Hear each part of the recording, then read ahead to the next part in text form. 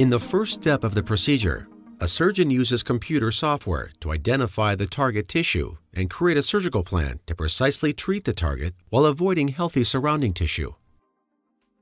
Next, the guiding piece of the frame is attached.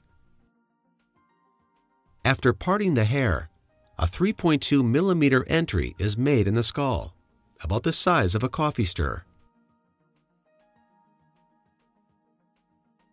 An MRI-compatible bone anchor is then fixed to the entry, which will allow for the introduction and securing of the laser applicator.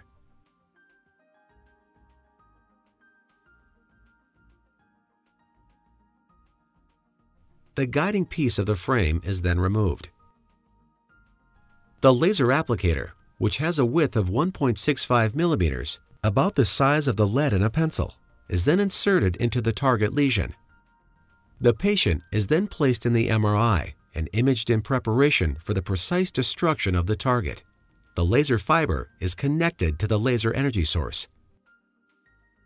The physician reviews the new images to verify proper positioning of the laser applicator within the target. A low-power test pulse is delivered as a second confirmation of precise laser applicator placement. When the laser power is increased, light energy is absorbed by the target tissue, heating it and destroying it. Depending on the size of the target, more than one laser position and activation may be used. During the time the laser is activated, special MRI images are converted to thermal maps and damage zone estimates in real time, providing precise feedback. Immediately following laser therapy, additional MRI images are reviewed to verify that the treated area precisely matches the surgical goal. The laser applicator is then removed, and the scalp is closed with one stitch.